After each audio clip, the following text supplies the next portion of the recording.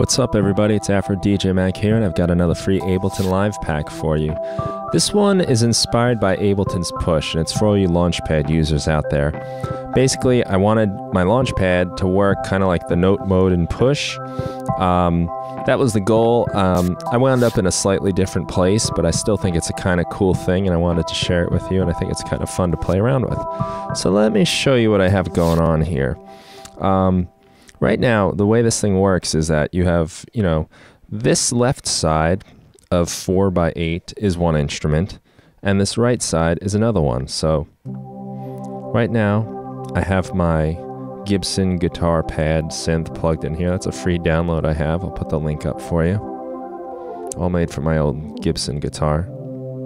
And this side is one of the wind chime instruments,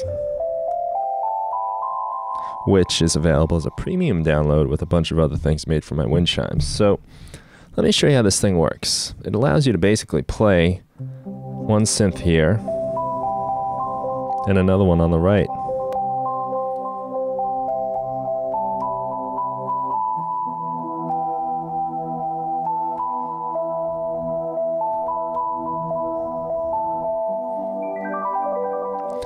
So the rack itself, we open it up and it starts off with a scale, so you can set the key. Right now it's set on C major, which is really the best way to play this thing because of these indicators that I have set up, but you can switch the key if you want. Just realize that these notes always stay the same. So right now the green notes are the C and the red are the G, so the fifth. And even if you switch keys, those still say C and G, C, G, C, G. But it gives you like a point of reference in case you're in like a different key. You can figure out where those notes are. So you have a little compression here, which is tied in at the very end, right there, which you can play around with the threshold. Right now I have it off, effectively. So I'm going to close down the scale. And how this thing works is you have an instrument rack in here, and there are two chains, one for the left side and one for the right side. Each side has its own pitch control, so I can play around with the pitch just by turning this. And I'm going to keep it at 12 right now. And same thing with the other side. I can play around with the pitch here. Obviously that's a little high, but okay. So again, we're going to keep this here. Sorry, that was -24. It's just the spot I like for this particular sound. Anyway, so we go in here, and on this rack you can adjust the volume of each side. So I can turn up my left side if I want, or turn it nice and low. And same thing with the right side volume. So those are the only controls you really need to know on this rack. The way this thing works is after the pitch, you just drop in whatever instrument rack you want. Right now I have my Gibson pad, but you can go into your library and drop in any instrument you like right there. Same thing for the other side. So on the right side, you click on that. Right now it's called the Dirty Chime Organ. And of course, you can play with the macros that are to change the sound here fairly dramatically.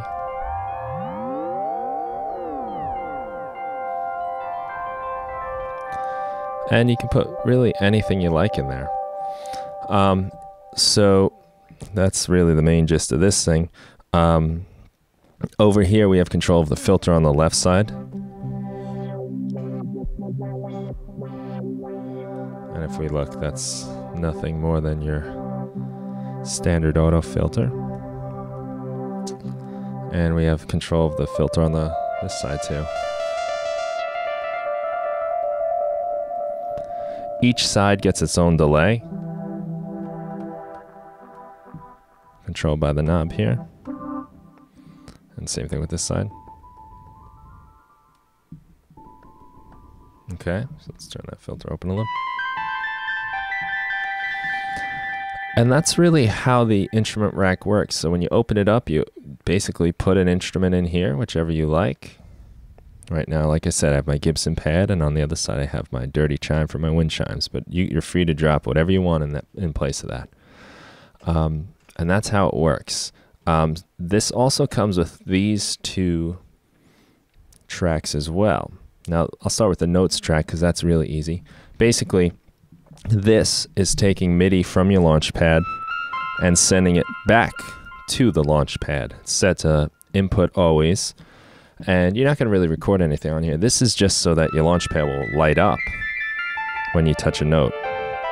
Or in this case, when I play back this little piece of music I made, you can see where I hit the notes as I recorded it.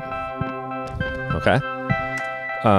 Let's see now. The other side here is basically just the notes that show up when, the indicator notes, the root and the fifth. So as I hit play, they pop up.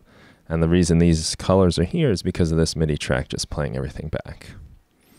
Again, you don't really need that, but I find it useful to see where my C and G are, and then I can figure out where all the other notes are. So that's really how this thing works. It's a lot of fun, having two different synths right under there is a cool thing anyway, to split your synths out. And to be able to play them just like this is pretty fun. Like I said, you can change the key. If you turn this knob all the way to the left, you go into a chromatic mode. But this is still a C, this is still a G, which is handy. This now, you get every single note there. So I hope you find this one useful. I think it's a pretty rad instrument. I've been having a lot of fun with it as I wait for Push. But I can still see myself using this for fun anyway, even though once I have one of those things in my hands. This is still a cool way to come up with new things.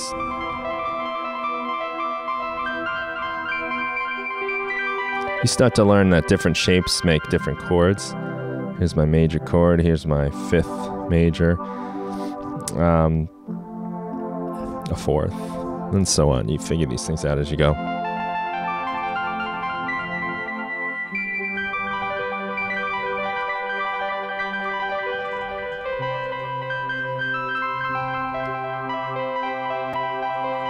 And I hope you enjoy.